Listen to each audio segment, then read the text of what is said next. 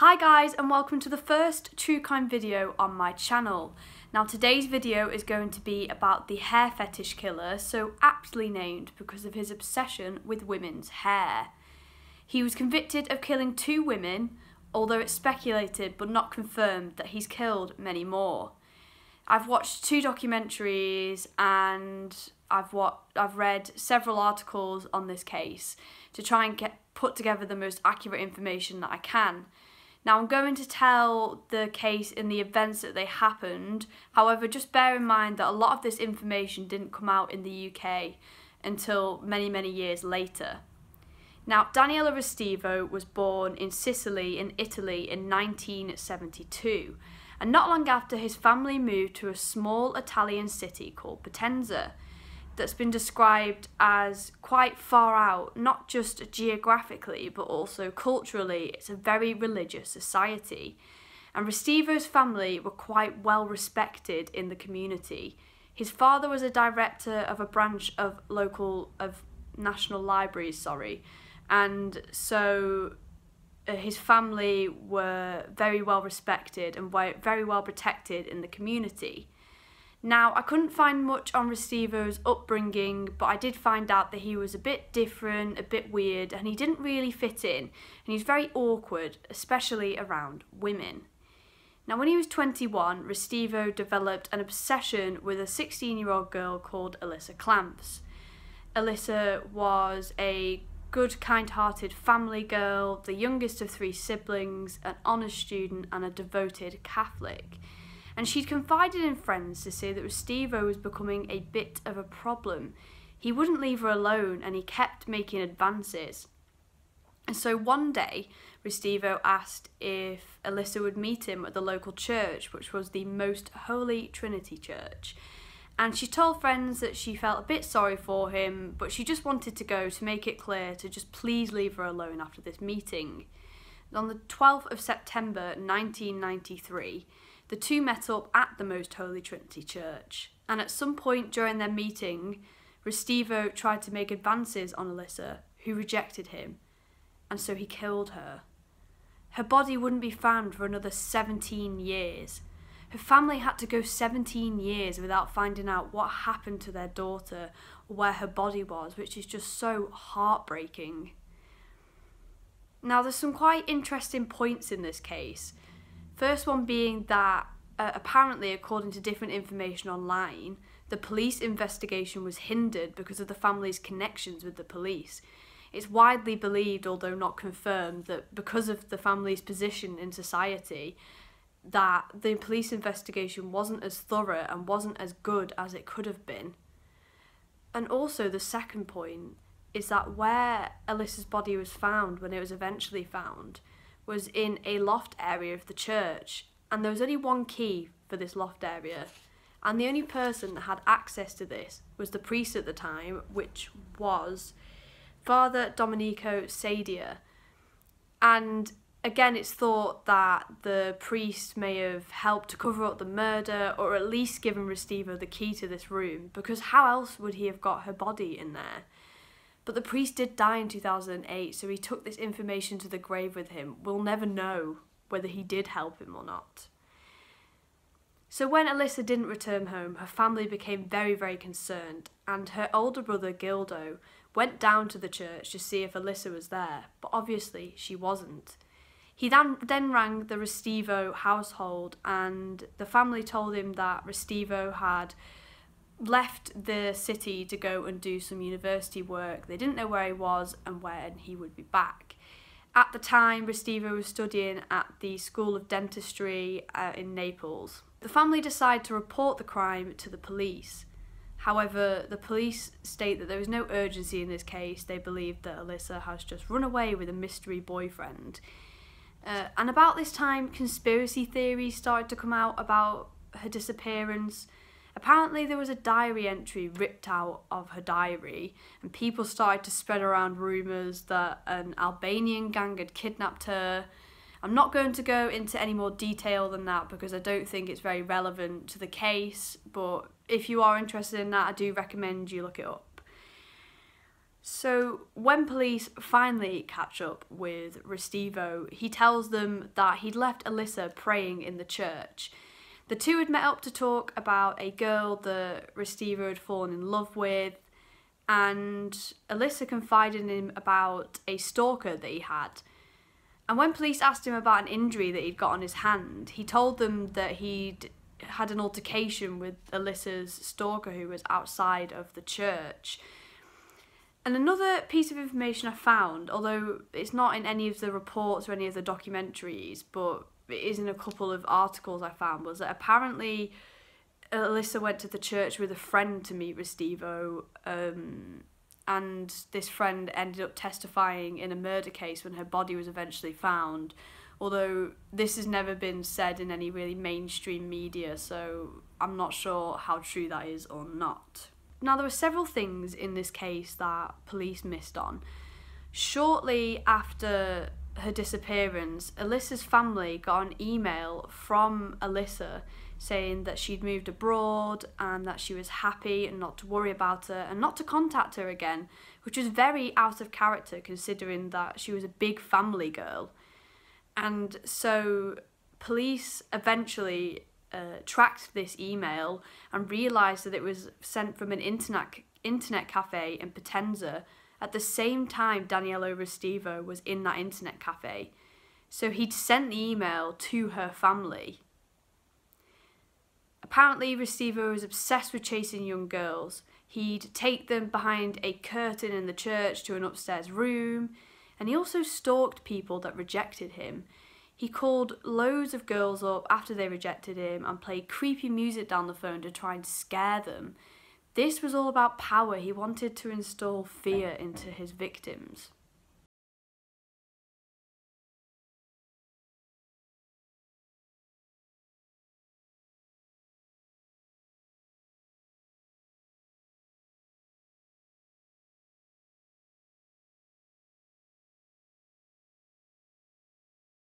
Eventually, Alyssa's family and the entire community started to suspect that Restivo had something to do with Alyssa's disappearance, and so he realised that he couldn't enact his strange obsessions.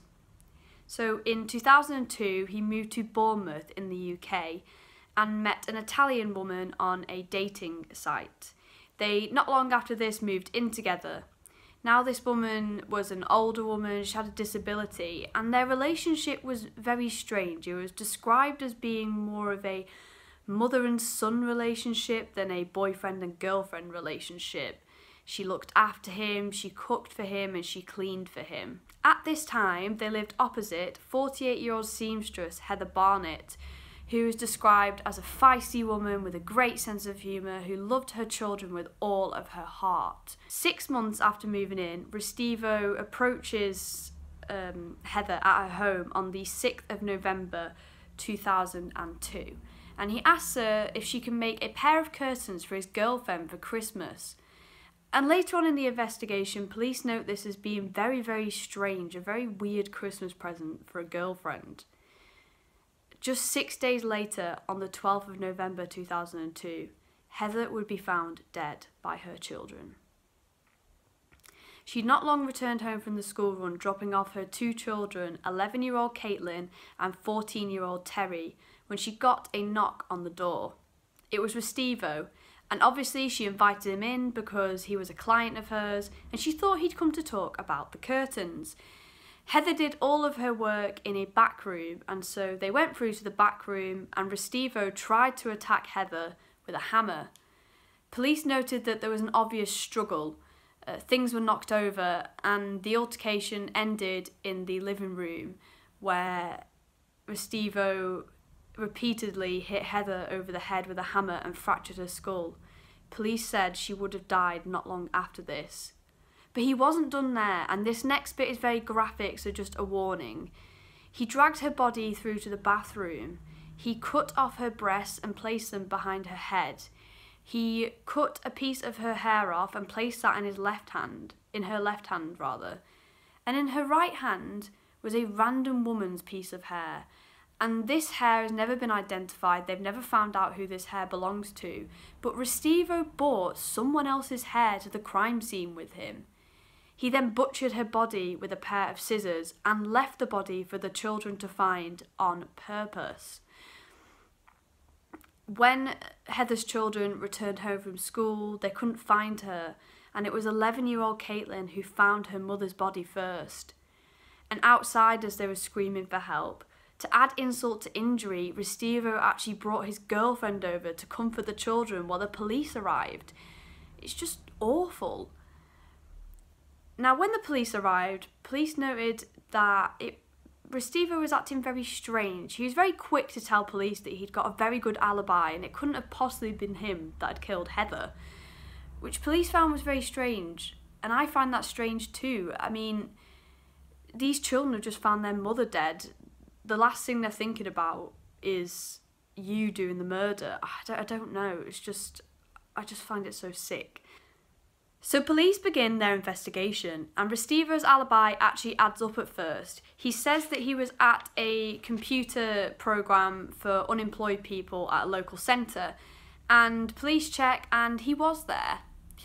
Now, at the crime scene, they say that there are bloody footprints that lead to the living room, but they don't lead out of the house. Restivo had actually bought a spare change of clothes with him and shoes and changed into them in the living room before leaving.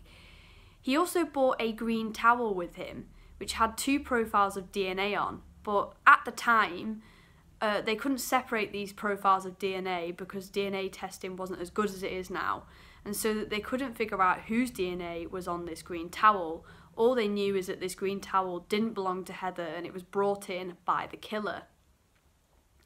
When police began to suspect Restivo, they revisited his alibi and realised that actually it wasn't true. He'd altered the times that he'd gone into this centre to make it look like he'd gone in earlier than he had. And then police found CCTV of him at a bus stop near Heather's house, which I will attach in now.